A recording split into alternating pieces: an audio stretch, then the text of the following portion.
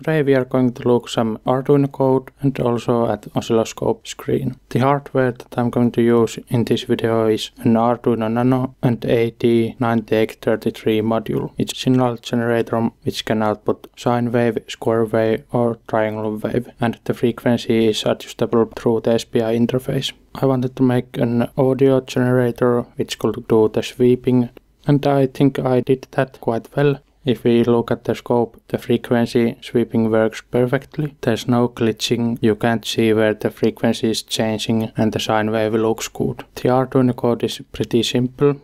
I have a lookup table of frequencies. If I go through these frequencies at fixed interval, the frequency scale will be logarithmic.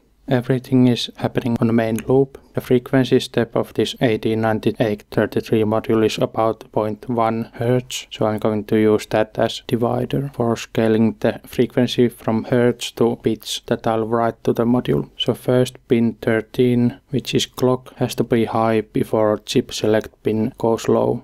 Once I've done that, I'll write the frequency register. First the upper byte of the 14-bit value and then the lower byte of that value. And then same for the lower 14 bits. First the higher byte, then the lower byte. Then I tell the AD9833 to use frequency from that register, and I pull the chip select pin high. After I've done the sweep, I'll set the output of the AD9833 to 0, stop the output and wait 1 second and start the sweep again.